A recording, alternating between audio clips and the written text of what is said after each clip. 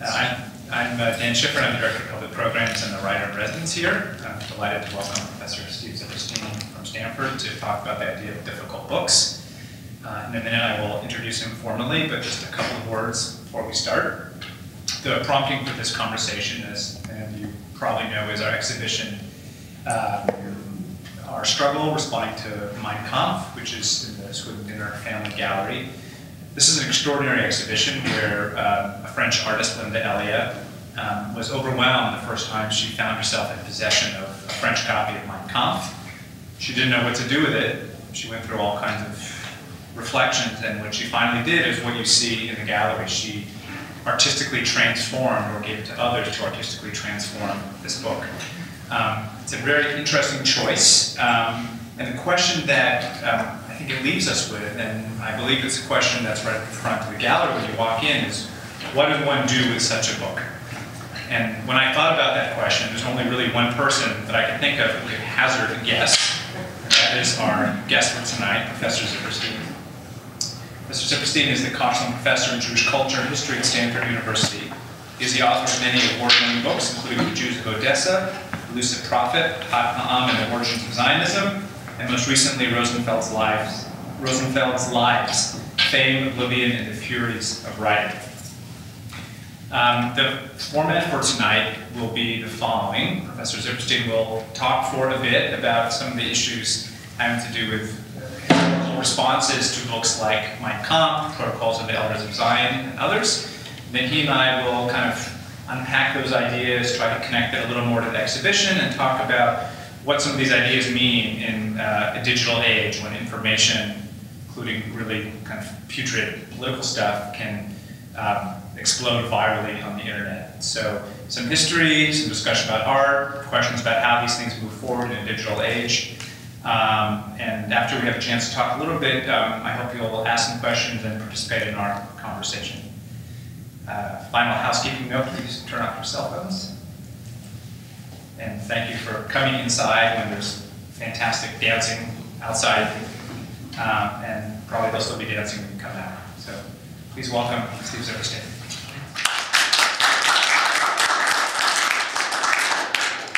Thank you.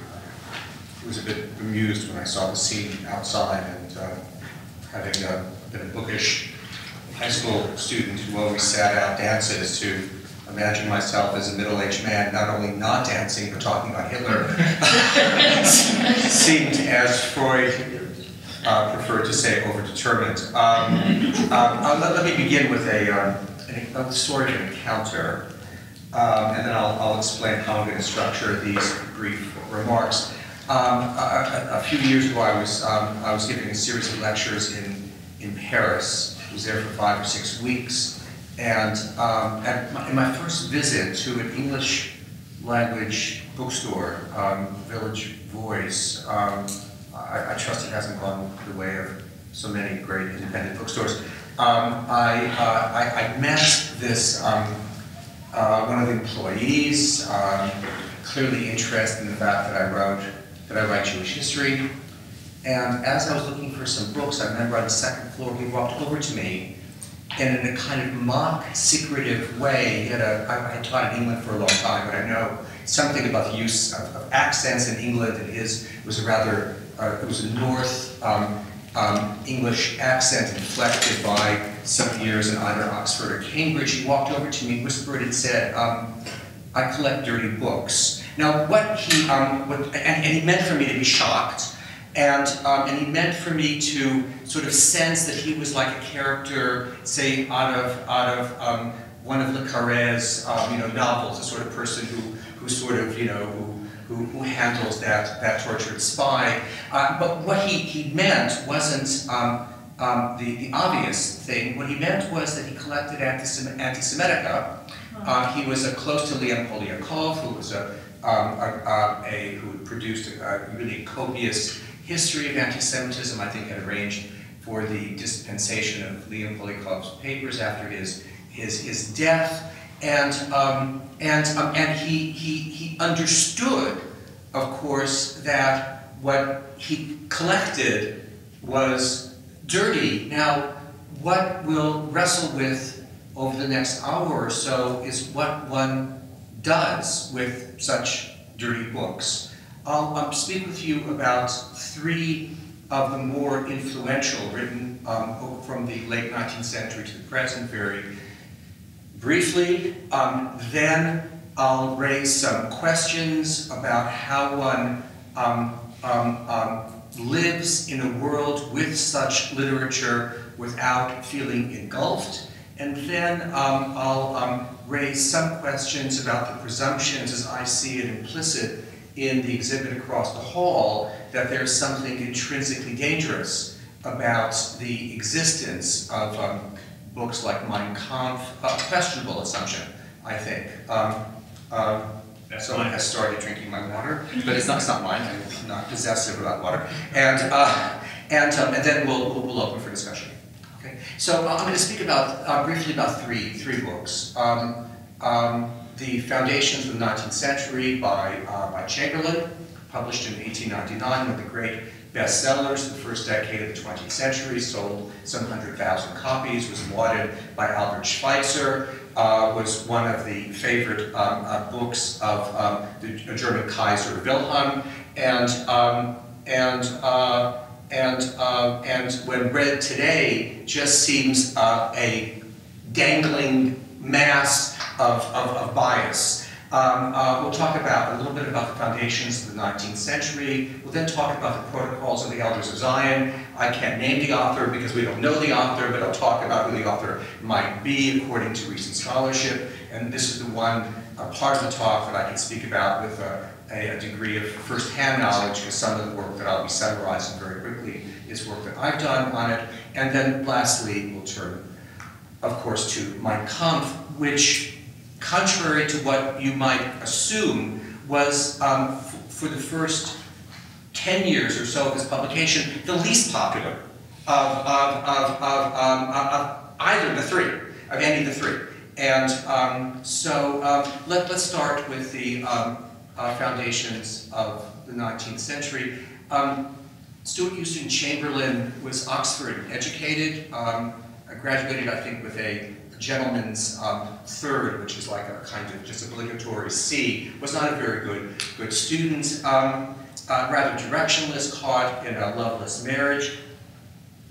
Later, after the success of the foundations of the 19th century, he married one of Wagner's daughters, and he's contacted in 1896 by a Munich publisher and asked to write a book summing up the history of all of humanity, now that humanity was at the cusp of a new century. He was someone who deeply believed, as did others in and around Wagner's circle, as did Wagner himself, that all of human history culminated with Wagner. And imagine the load on one's shoulders. And no, he admitted to Wagner's widow he knew nothing about history, but he actually locked himself away for 6 months, writing 8 hours a day, wrote some 1,200 pages. About a third of the book covers the first 1,800 years of humanity as he understands it, and the next 2/3 the 19th century. And the two aims of the book, and I'll just read you some very, very short excerpts for you to get a sense of its flavor, are first to prove that all of humanity is divided into distinct races, and that the struggles between them constitute a key to understanding all human development. And secondly, each epoch basically belongs to a different race. And its race, he argues, that holds all of humanity together, that defines basically what is most human. The Teutonic race, the Germans, are the race that will hold the future of humanity together. And as he explained historically, there were 6 influences that shaped the entire world. First, Greek art, Roman politics, the revelation of Christ, who by the way was not a Semite. There were Indo-European people in the region where Christ was born, so consequently he absolves him of any connection with the dusty Semites. There's other things that happen afterwards. Oh, the racial chaos that results from the disintegration of the Roman Empire and the destructive power of the Jews. And finally, hopefully, the redemptive mission of the Teutonic people. What a feature of Chamberlain's book, and this comes to be one of the tropes, one of the features of anti-Semitic literature up until the Second World War, or at least much anti-Semitic literature, is the notion that we're in the 11th hour. The Jews have all but taken control. There's still a chance. There's still a chance to redeem humanity, but it has to be done now. It's a literature, as one historian one historian of this phenomenon has described, as a literature of cultural despair, where not all is lost, but it's nearly lost. Now, he insisted repeatedly there was nothing crudely anti-Semitic about the book. He dedicated it to a Jewish teacher, the rector of the University of Vienna. The story of anti-Semitica is enormously complicated and far less linear than one would assume. I just want to read you two excerpts from it, just to give you a taste of it. Here. Out of the midst of the chaos towers, like a sharply defined rock amid the formless ocean, one single people, a numerically insignificant people, the Jews. This one race has established as its guiding principle the purity of blood. It alone possesses, therefore, physiognomy and character. If we contemplate the southern and eastern centers of culture in the world empire and its downfall, and let no sympathies or antipathies pervert our judgment, we must confess that the Jews were, at that time, the only people deserving respect. And he concludes, at least in this section, are we for that reason to revile the Jews? That would be ignoble as it is unworthy and senseless. The Jews deserve admiration, for they have reacted with absolute consistency, according to the logic and truth of their own individuality. What the Jews have done, according to Chamberlain, and the reason why they've managed to succeed so well economically, and in so many other spheres, and Jews are, as a singularly literate group, highly visible in certain sectors of European society by the late 19th century. The reason why they've succeeded so well is a double-pronged strategy. First of all, they've maintained purity of race, which is the key to all social mobility. But secondly, what they've managed to do is to basically, the term in Hebrew is noshrim, those kind of the litter of the lot. They basically send off to intermarry with non-Jews, and consequently the litter of the lot doesn't pollute Jewry, but it pollutes other people. So they maintain absolute purity, and they manage to pollute others. What's significant, and what's really significant about this literature is its resonance. Not only is Albert Schweitzer a great admirer of Chamberlain, up until the time of Chamberlain's death, but he gets rave reviews in the Times of London and elsewhere at a time when anti-Semitica actually could yield such reviews. Let's turn to the rather more mysterious text, the Protocols of the Elders of Zion. Now, part of the problem with talking about the protocols is that we, to this date, have no real idea of how they come about.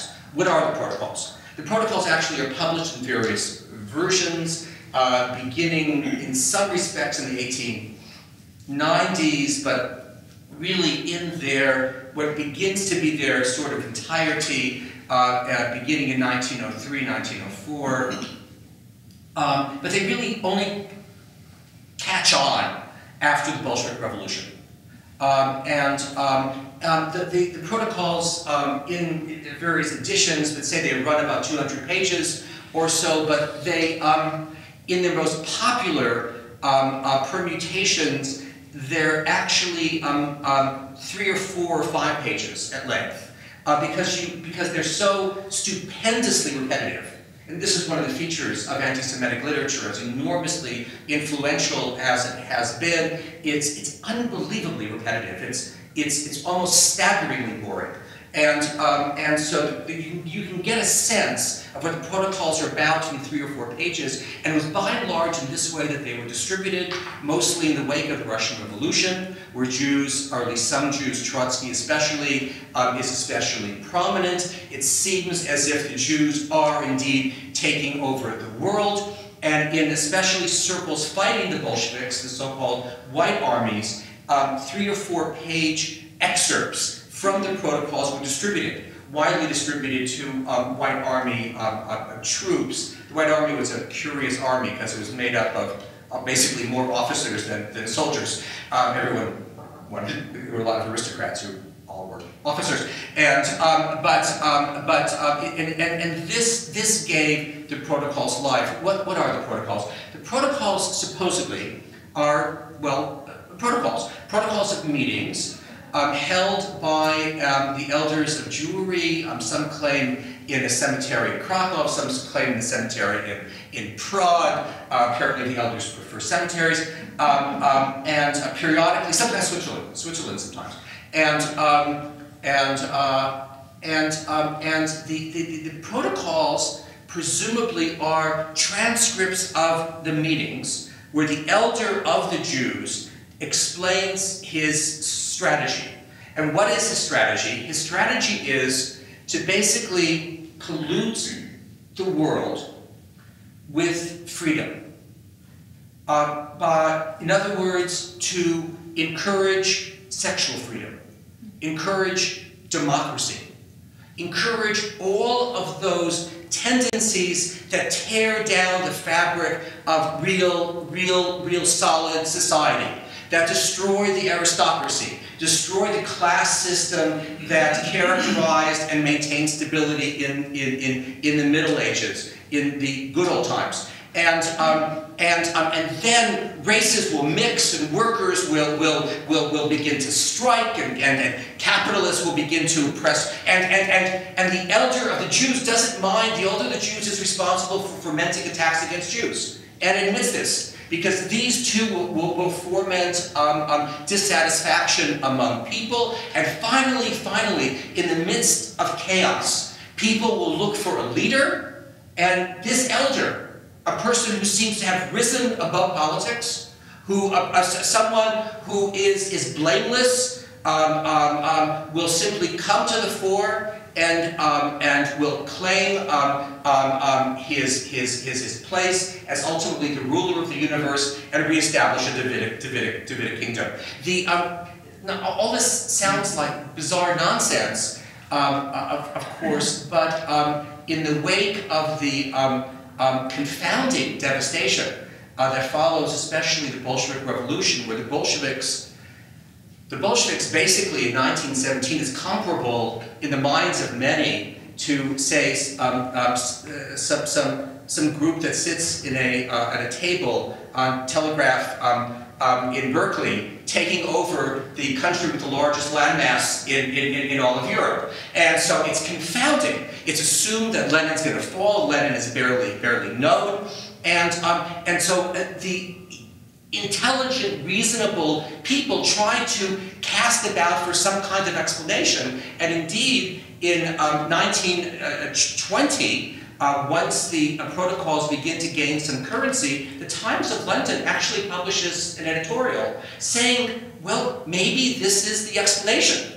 Maybe this is the explanation of what actually led us into the chaos of the First World War, where a roundly disliked Archduke's assassination, I mean, his uncle, the Emperor of Austria-Hungary, doesn't even attend his funeral, that his assassination throws the world ostensibly into this conflagration. Perhaps this explains it.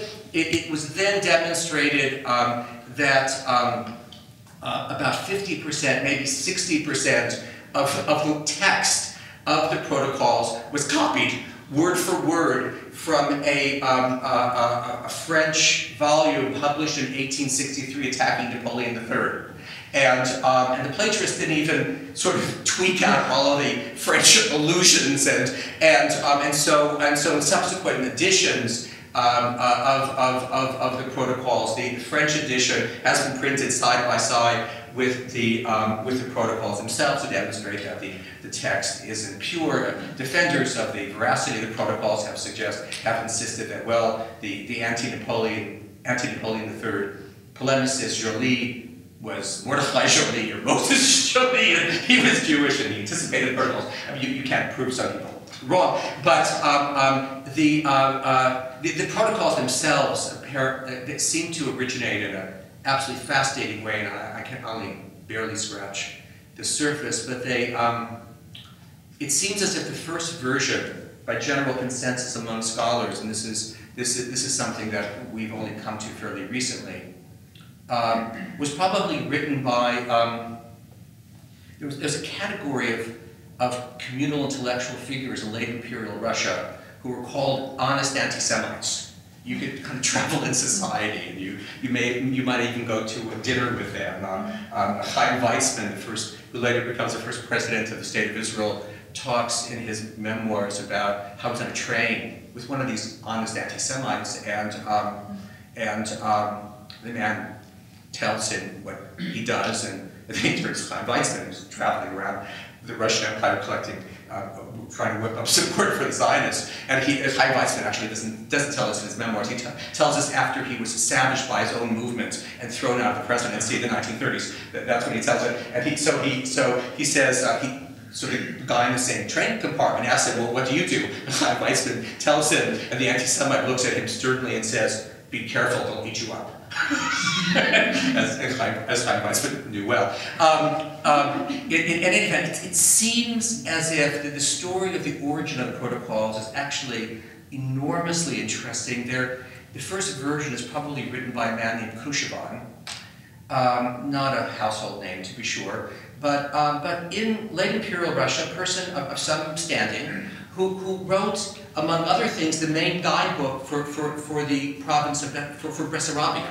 And a very nice book and very straightforward Russian that just periodically there's a sentence talking about avaricious, rapacious Jews, and then he goes back to the fauna and flora. And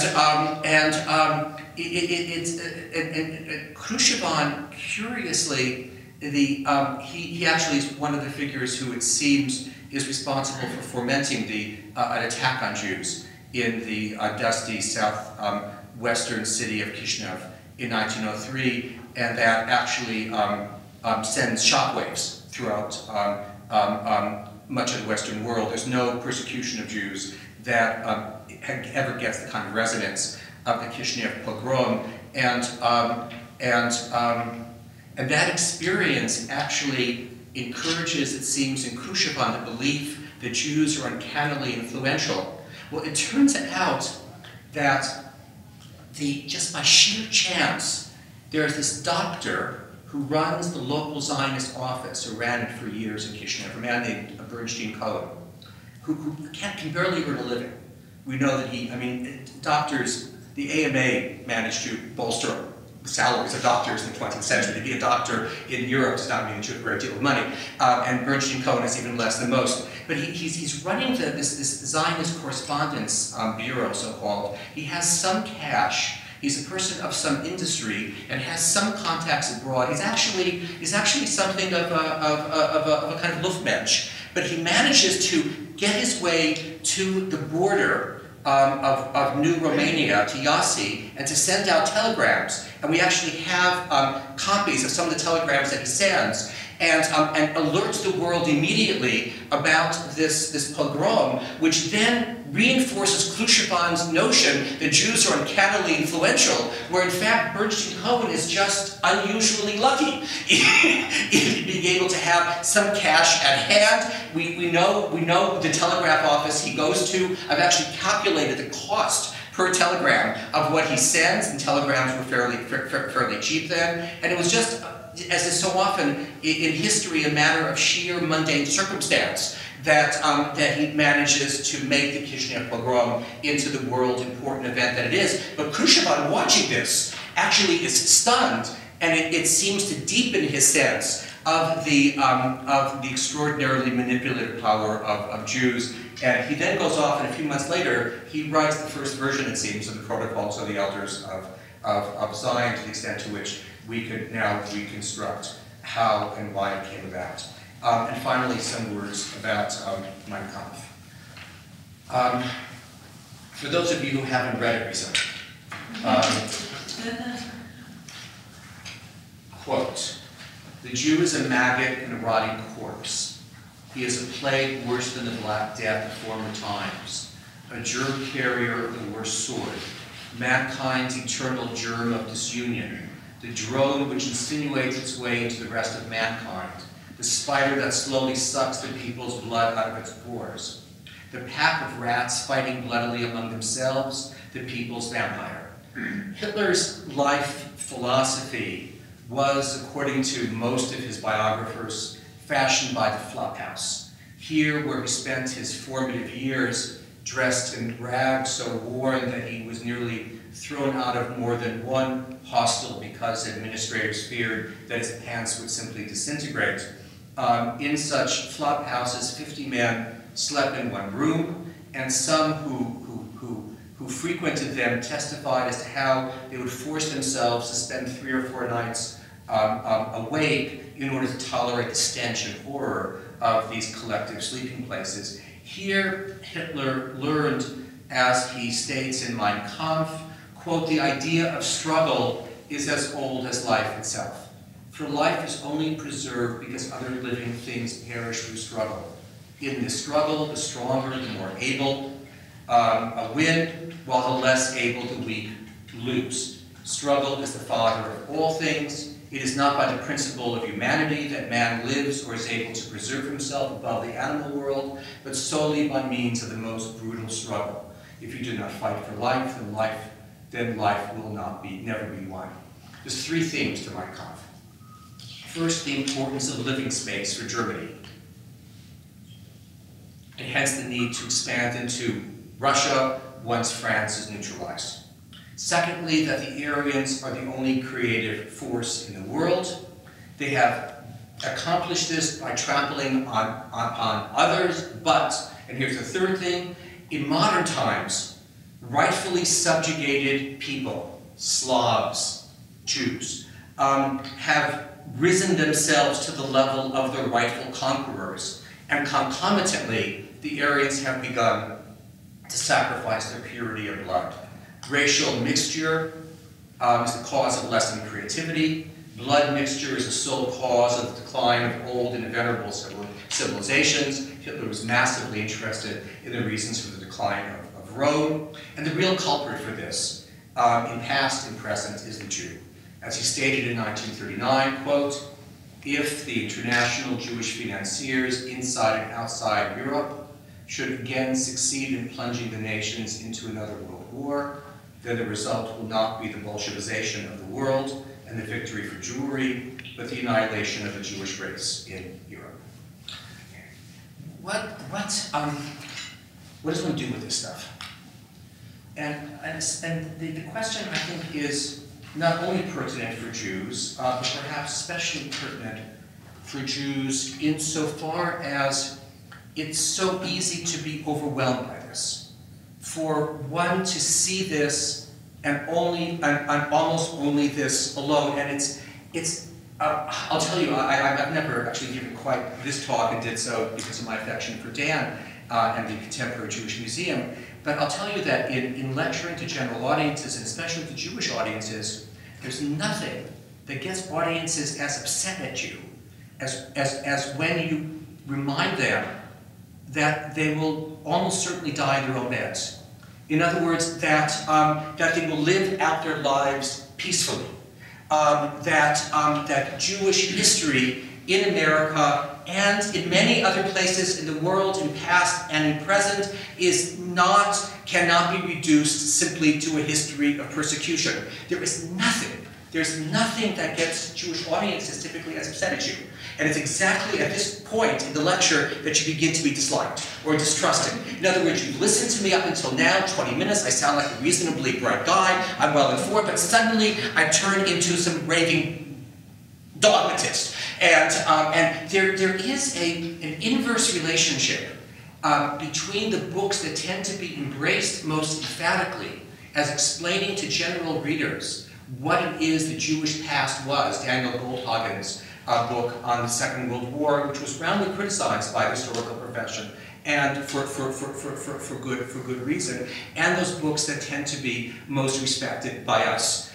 It's almost as if one's looking at the same phenomena through drastically different eyes. And so the first challenge, it seems to me, that this body of literature, this reality that in modernity, some of the most influential, popular, best-selling books were books defined by putrid hatred for Jews. That's simply reality, a reality one cannot wish away. And at the same time, how one lives with that reality without reducing all of Jewish history and all of modernity to that reality, I think is a real challenge.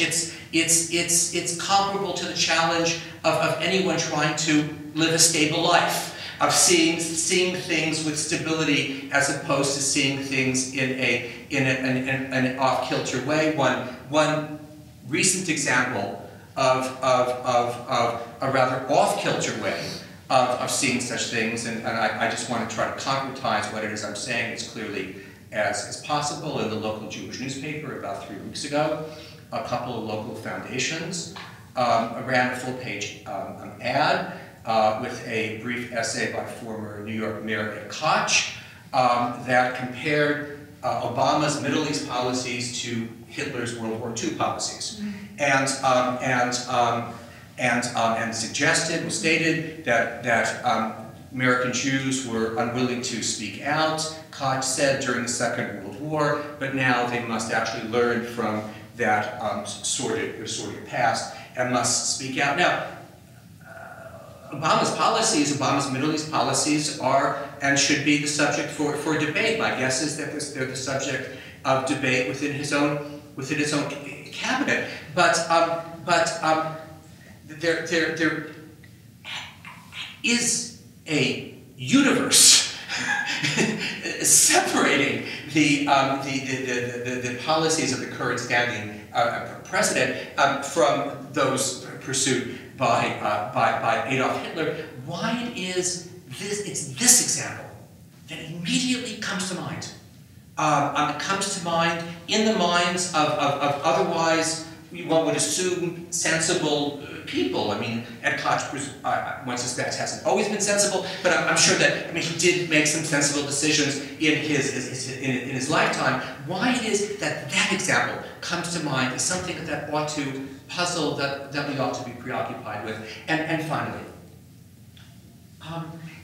if I didn't misunderstand the thrust of that extraordinary collection exhibit, there was the suggestion that it's rather astonishing that this book, that Mein Kampf, continues to be published, actually by Houghton Mifflin, my current publisher of the book I'm writing now, too. But presumably you say they've been punished because they've been bought, like every other publisher has been bought and swallowed by Harcourt, and they're in terrible shape, and they'll probably implode. But in any event, there's something fundamentally questionable about the very decision in an all-too-free America to have this book in print. Now, as it happens, Mein Kampf today does not have the kind of currency of the Protocols of the Elders of Zion. When I last counted, there were 1,500 separate websites devoted to the Protocols of the Elders of Zion. The preponderance of them in the Arab world. The part of the power of the Protocols is that the narrator has the sound of someone on talk radio. Its voice. It's after this lecture tonight, if you're inspired to reread Mein Kampf, you'll see one of the you'll immediately see why it actually has disappointing sales in its first decade or so of its lifetime before Hitler becomes Hitler and everyone buys it in much the same way that they buy the Bible in Germany. But there is something eerily arresting about that voice in the protocols and eerily contemporary, given the prevalence of talk radio today, not to conflate even the most hideous figure in talk radio with the voice in the protocols. But there is something not vastly dissimilar. What I would argue, and it's after making this case that I'll start my conversation to Dan, is that one treats a work like Mein Kampf or the Protocols in a free society like ours by allowing it to be freely distributed. However, one of the part of the underbelly of free society is often its incapacity to fight for its own survival. So there's a logic, it seems to me, and I'm not a legal historian, that's not what I do, but in thinking about the issue that was posed to me for this lecture, it seems to me not unreasonable to suggest the following, that liberty is precious, and in a world that enjoys liberty, we enjoy a lot of things worldly around us that we consider to be noisome, and that we do not restrict, because the prospect of restricting them basically restricts our lives in ways that are dangerous. But we do not permit those forces to become so powerful as to destroy the very liberty that one wishes to protect. And that's where, of course, that's often liberalism's Achilles heel. In other words, how you draw the line, where you recognize that forces have become so dangerous and inimical to your society that they have to be quashed. It's very easy to decide to quash. It's very hard to recognize the crucial interplay between the necessity of liberty and the necessity of those inhibitions that only need to be put in place once liberty is threatened. So one could understand, given the heavy legacy of Mein Kampf, and Hitler not only commands the German electorate, but is adored by all but the fewest number of Germans within 2 or 3 or 4 years of his election as Chancellor in 1933. One can understand how in such a place one might have laws restricting the distribution of this book. And one could also understand why in a place like this, where not Madoff, not oil crises, not all kinds of issues have actually had any discernible impact on a rise in anti-Semitic sentiment, we could assume, we mustn't assume simply that America is different, because that term suggests that all the rest of the world is a block, and that America is different. It's like the way in which Israel sometimes is described as people arguing you don't want it to be a state like all other states, as if all other states are the same, as if Belgium and China are the same, wherever Gentiles are, they're the same, and then there's the Jewish state. I wouldn't see it in that sort of formulation, but in other words, that one actually looks squarely, honestly, at the place in which one lives in, and takes it in as fully as possible. And that isn't deluding oneself. Not doing that is deluding oneself. That's well said. Okay.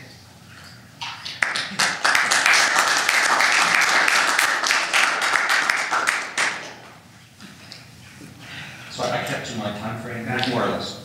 Yeah. I'm sorry that I have nothing to work with. We'll see what we can do. Thank you. So I was going to start in a place that I wasn't necessarily expecting to start, but just thinking about the issue of who reads Mein Kampf, who should be allowed to read it, who prints it, who should be allowed to print it. The copyright for Mein Kampf is about to expire, which is now owned, I believe, by the state of Bavaria. And there's all kinds of questions, including kind of disagreements within the Jewish community, whether Mein Kampf should be allowed to be printed and distributed in Europe, which now is not allowed to in most A lot of European countries. it's not. So certainly in Germany and France. So I don't know. Do you have strong feelings about this issue of the future of kind of the publishing issues related to Mein Kampf? Yeah, I mean, I think along the lines of what I was trying to suggest a moment ago. I would think it's a hard thing to argue that you only give opponents of liberty voice as long as they can't have any political imprint. And it seems manipulative. And yet, if one treasures liberty, however defined, then that isn't being manipulative, that's being sensible. And arguably, the Bolsheviks themselves should have been more resolutely fought than they were by those who sensed quite clearly what it is they were. And so I think it's almost a question of a place-by-place judgment. And so I think in societies where anti-Semitism is a significant force, and unfortunately much of what we call anti-Semitism today is pretty much a export from that conflict that's called the conflict, as if there's only one conflict in the Middle East, but it's mostly an export of that conflict. Now, that conflict is born out of real political contestation. And it seems to me facile to assume that anyone who opposes Israel in that conflict is ipso facto an anti-Semite. That's absurd. Israel makes political decisions like any state. Some decisions are good, some decisions are bad, some governments one likes, some governments one doesn't. It's perfectly legitimate to weigh in on that political process. But certainly, animus toward Israel in significant circles is, I think it's fair to say, vastly disproportionate to Israel's sins. And so one would judge whether Mein Kampf might have a more toxic impact. It's really not a very good book. I happened to wake up. I read it years ago, and I felt I never teach anything unless it's fresh in my mind, and just the idea of getting it fresh in my mind seemed a little bit noisome, but I ended up waking up quite early this morning and decided to just read it from the beginning until, for as long as I could read it. I read about 200-300 pages, and if you remember, for those of you who I'm sure are intimately acquainted with it, it begins as a kind of it actually initially wanted to call it settling my scores or something. He's trying to establish himself above all the other races as the uber racist, and he kind of erases them from this text, and it's a life story, not artfully told. And then apparently he was actually chastened by his comrades and asked to actually write a more coherent book. And so it's actually, Mein Kampf is made out of two books. It's there's the first book that's a kind of autobiographical, rambling thing. Jews appear in and around page, in the German edition, around page 35, 40 for the first time, and they certainly come to occupy a prominent role. And then the second book of Mein Kampf is a more programmatic book, but this is stupendously turgid stuff. So now, turgid anti-Semitic, that can be influential. I appreciate that. I think I would judge it by a country-by-country basis. I'm not sure that I would lend it a kind of importance that some might. so much, it seems to me, of one's own, so much of what we do to maintain our own sense of self as individuals, so much of what societies do to maintain their own stability is born not only out of remembering but forgetting. If the Germans and French didn't forget, they'd still be fighting over us. And almost all wars end with forgetting. We've, by and large, Jews have by and large forgotten about the Germans. We haven't forgotten about the Poles. There's a outsized preoccupation with Poles, a rather undersized preoccupation with Germans. I'm not suggesting that the decision is wrong or right, but there has been a certain degree of forgetfulness involved. We've completely forgotten about the complicity of the French, and the French have gotten off pretty much scot-free. And and I'm not criticizing that. You can't. I mean, we all know people who live their lives having never forgotten any slight. And you don't want to sit at a Passover Seder with her. I wonder if the France connection might be a segue to talking a little bit more about the exhibition. So I'm curious, how many people have been through the exhibition? Great. Can I ask another question? I've been asking this in groups a lot since the exhibition opened. How many people have read Mein Kampf or read parts of Mein Kampf? A little bit, yeah. That's interesting. So Linda Elliott, this French artist, when she got a hold of this copy, decided that she had to do something with this book. And going back to one of the original questions framing this discussion. And she didn't put it away. She read a little bit of it. She didn't really read the whole thing. She didn't destroy it. She engaged with it in some way. She tried to transform it. She wrote on it. She manipulated it in some way. And it's a very interesting response. It's kind of in the middle of all the options in a way. But clearly by engaging it, she is taking it seriously. So I don't know. I think about, she's a Jewish artist.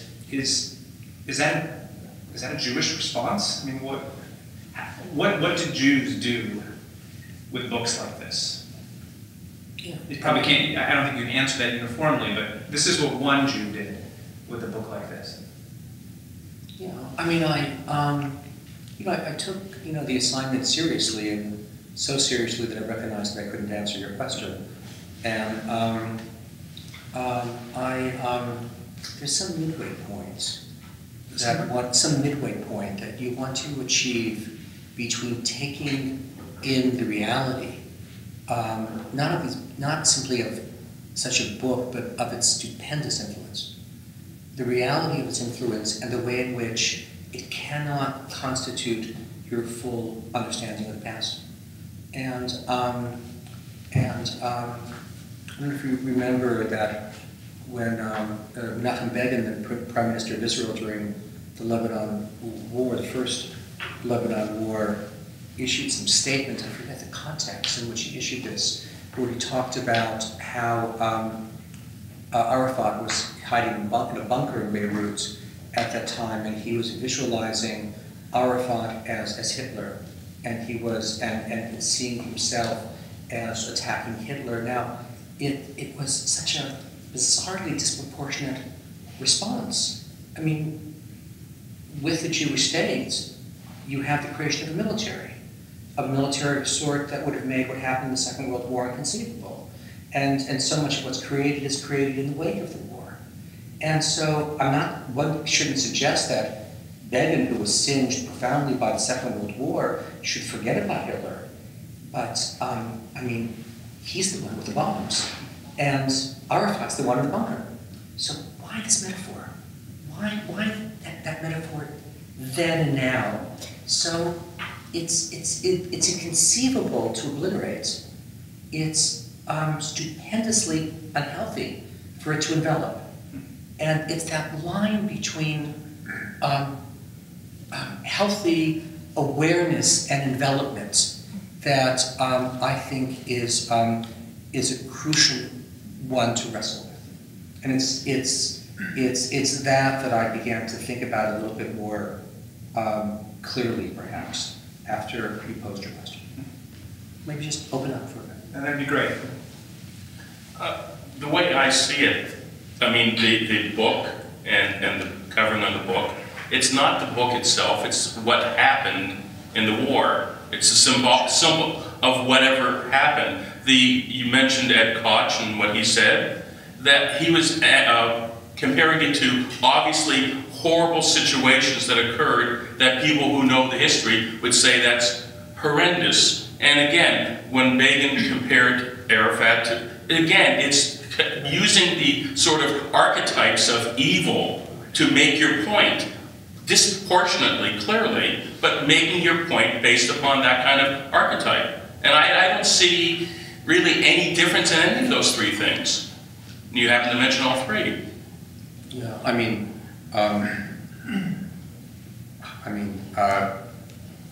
the difference is, I mean, if what everyone thinks of President Obama, I happen to admire him. I understand some people don't. If only there was no difference between Hitler and Obama, the fate of the last century would be different. And so if you ask for difference between the three, I would begin there. I'm not denying that the catastrophic impact of the war could end up blinding those affected by it to the world that subsequently is created. I don't lack empathy for that, but one could employ empathy and at the same time recognize that something profoundly unhealthy is happening.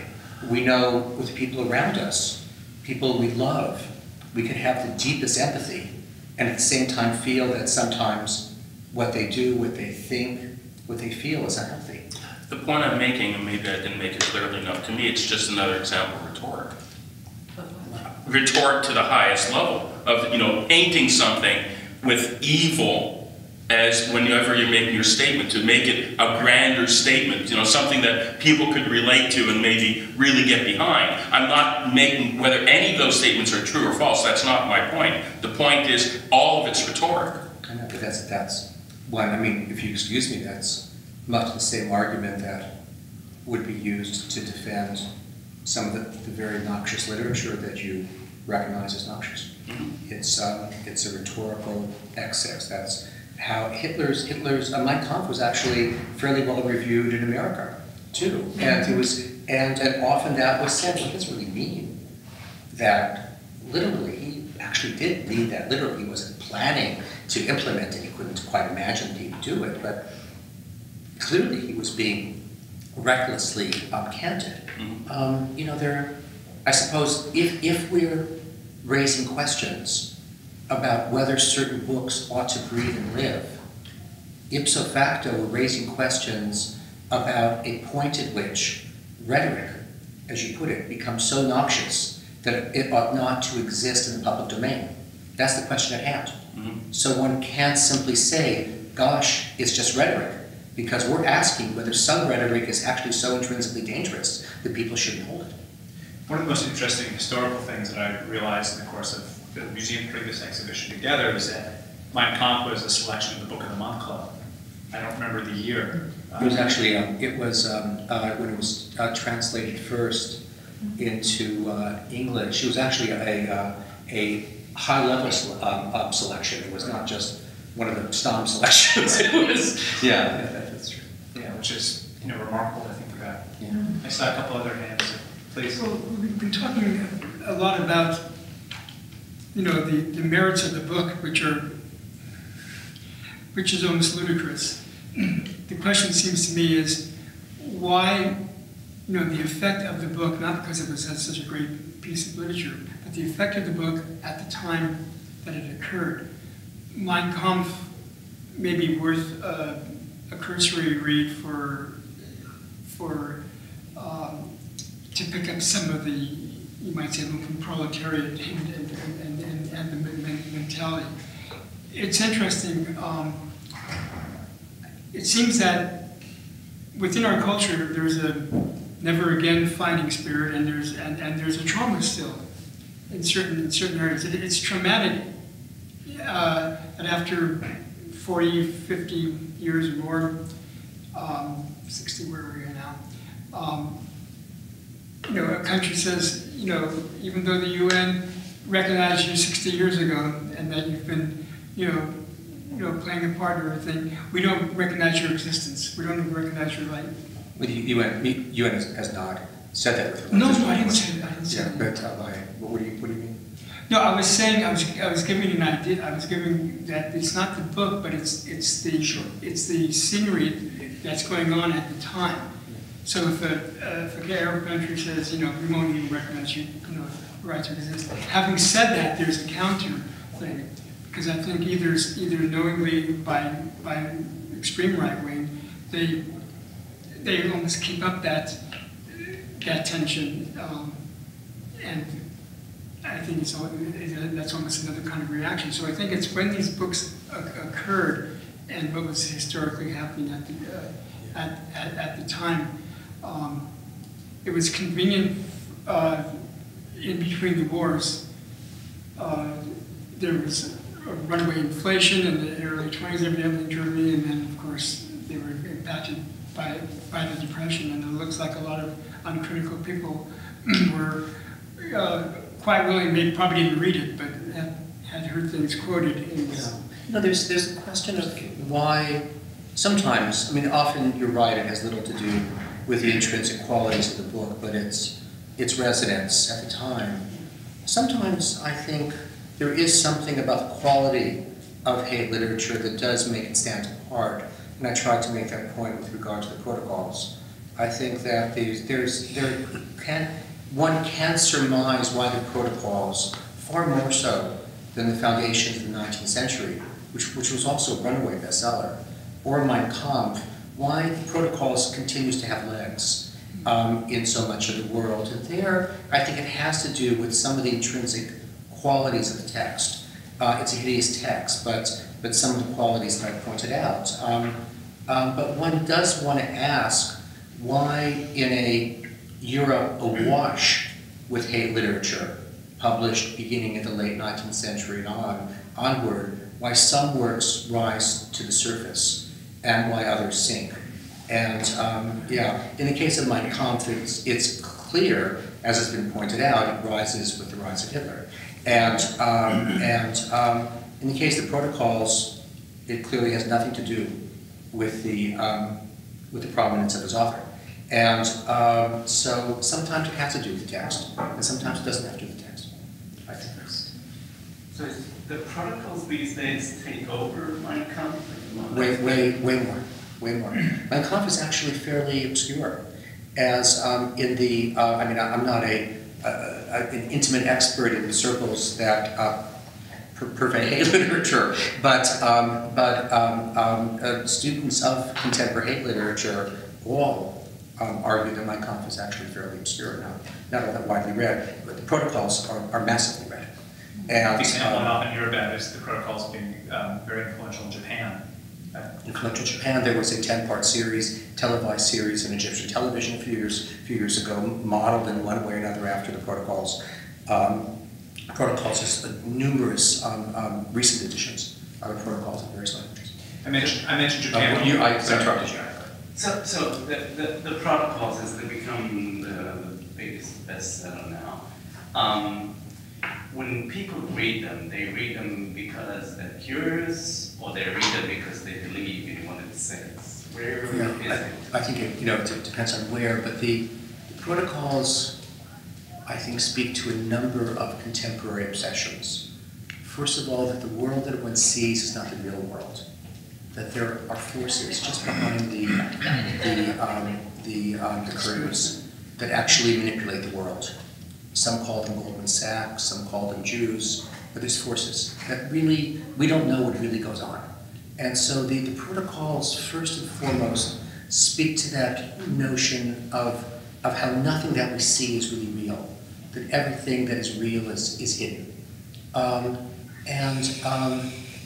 then I'm convinced it has to do with the way in which the protocols are a phenomenon that transcends, if you will, text. They're a transcript. They're talk. They're actually what is now contemporary. in a world where books are becoming less and less influential, and where talk is the primary way in which ideas are spread. And we hear that all around us, the astonishingly intimate conversations people engage in on cell phones in our presence. It's embarrassing beyond belief, but it's just part of the wallpaper in which we live our lives now. And so talk surrounds us. There's a reason, I think, why talk radio is so influential. And eerily enough, though produced years ago in a completely different context, they have that quality. And then, of course, there's the argument that they don't employ the same racialist, quasi-scientific categories that I showed you that characterize the Chamberlain book or Mein Kampf. And so, those kind of quasi-scientific categories are now passé. They kind of talk past them. And so consequently, they're not, they don't have that leaden overlay. Those were three possibilities. I want to maybe just introduce one other subtopic and then continue to have a conversation which has to do with, with the digital world and kind of, what happens online. And it seems to me that information that is online is kind of biased towards the sound bit, towards emotion, towards facts that can't be immediately verifiable, towards things that have the propensity to spread virally. It's very interesting. It's hard. It's we've lost a certain kind of liberal culture where we are expected and want to spend a lot of time with a book or with an argument. I'm rereading Daniel Deronda, and I think I'm 80 pages in, and the book still hasn't said what country it's in. I mean, it's just, we would never tolerate that today in terms of just wanting what we want right at that moment. So I'm wondering, with that kind of digital landscape, how ideas and text like the Protocols of the Elders of Zion would move. It seems like you talk about these 3 to 5 page, I think that's kind of the equivalent of a YouTube video. I mean, just like this little snippet. It seems that in a way, the internet could be an ideal breeding ground for kind of the, even the further proliferation of some of these ideas. On the one hand, one could say, well, similar arguments have been made ever since the rise of mass literacy. The yellow press, newspapers corrupting, literacy no longer belonging primarily to the kind of people who could slug through Daniel Deronda. And so one could respond somewhat blithely with a kind of egalitarian blandishment of your whatever worries underlie what you're saying, and say, well, this is the democratization of knowledge, and of course one sees the ways in which now knowledge is accessible to people who don't have access to libraries, and all those arguments.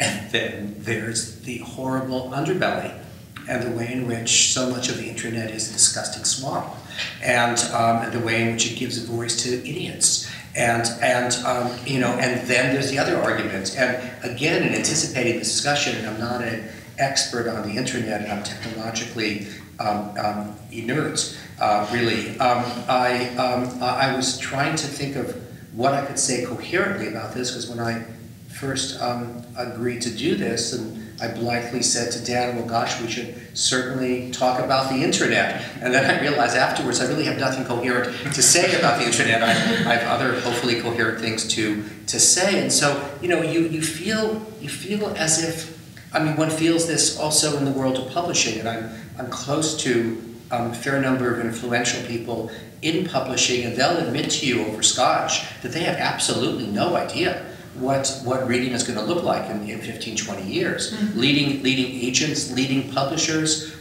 have absolutely no idea, maybe after 2 scotches. And so I don't know. On the one hand, to sort of excoriate it makes one sound like a Luddite, and to insist that this is just another wrinkle in the history of literacy makes one sound Pollyannish. And so, I think that, there's certain moments in history where one recognizes one lives with anxieties and with a certain degree of abiding uncertainty. And I think this is one of our great uncertainties, and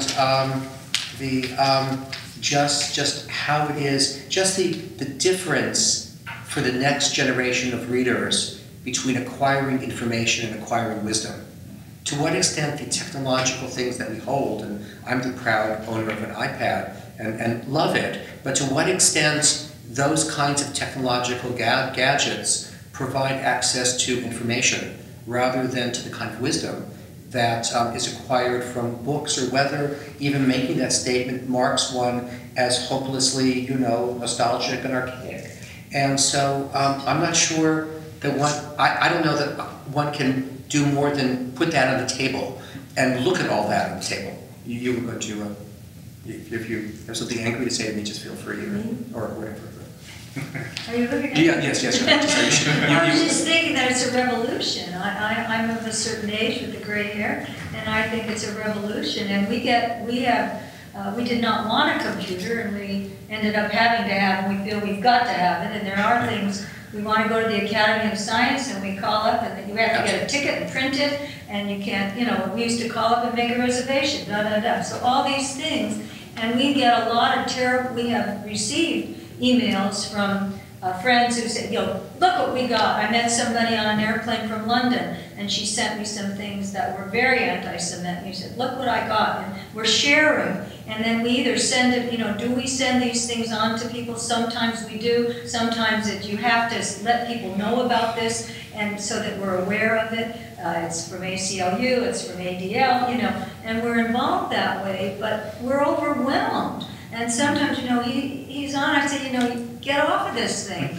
And we're in a revolution, and I think you have made a very important point that we just really don't know where we're going with books. And the idea of the reading, I was interested with Mein Kampf. I think, wasn't that the book that the skinhead in Idaho, was it?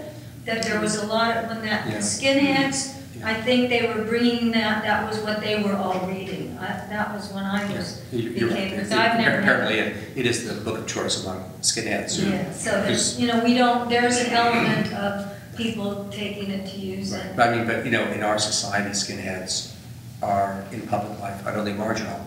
In other societies, people with those sorts of views are not. So, Yeah, let's get maybe 2 or 3 more comments if they're about this topic, and then maybe we'll start to wrap up. I was just thinking, in terms of this discussion, it seems like to me that the internet kind of renders this discussion pointless, because there's really, whether you want this particular material of any kind to be available or not, it's just going to be. All attempts to control the internet have been basically absurd so far, and seems like that's just going to be the deal. So it's not a question of if material is available anymore.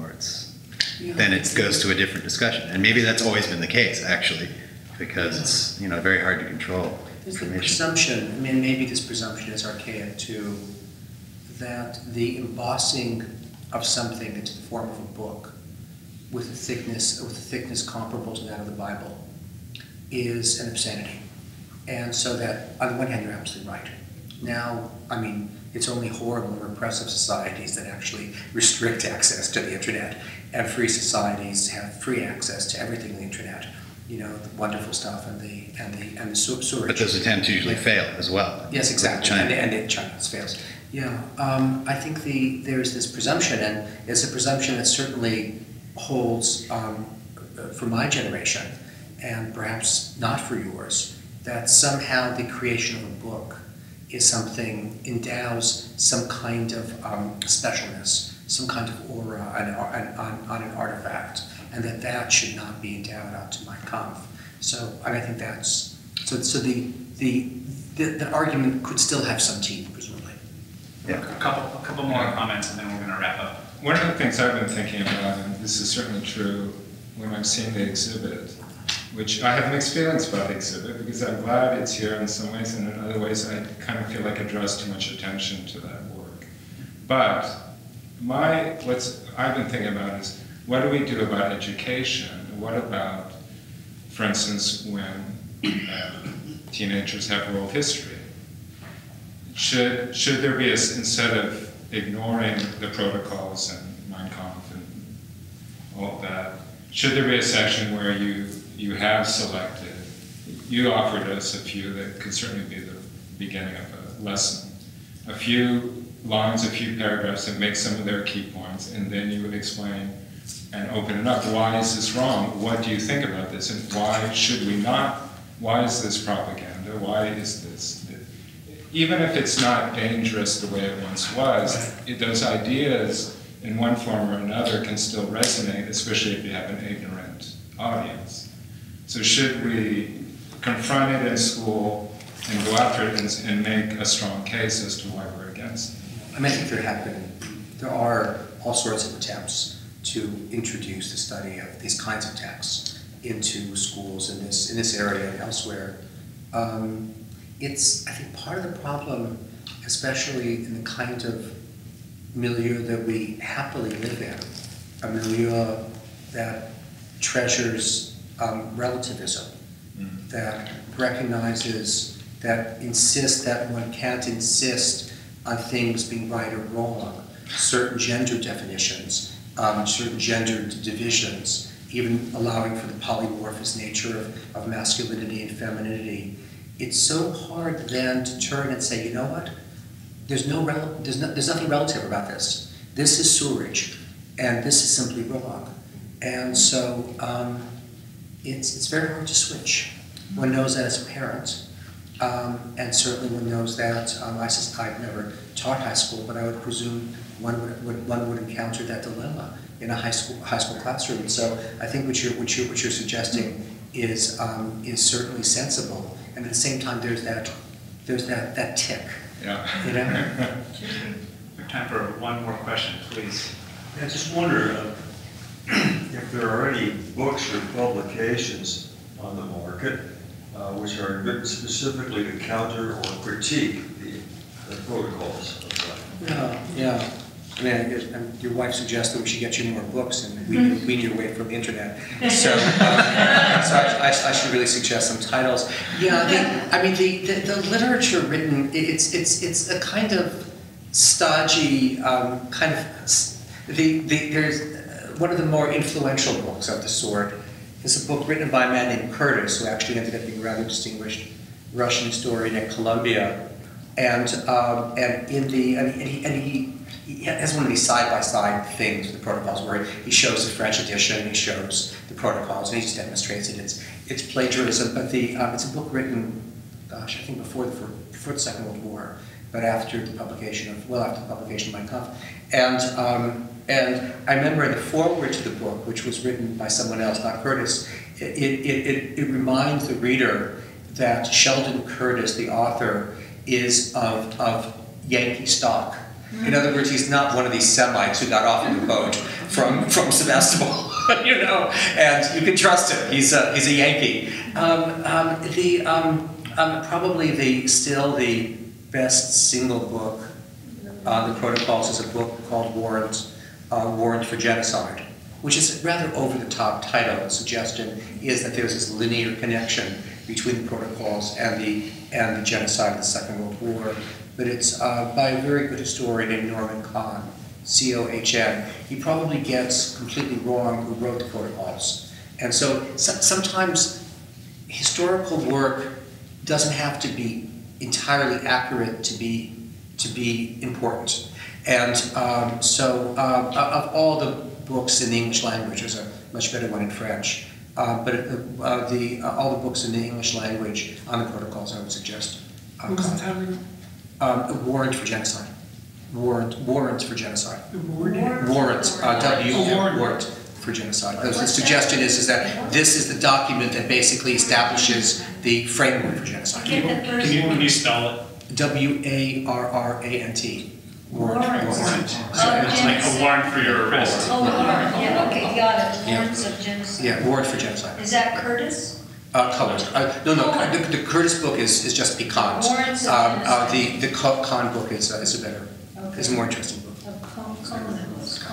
I need to wrap up our discussion and thank Professor Zipperstein for spending so much time with us and for his words. So, thank you very much. Thank you very much.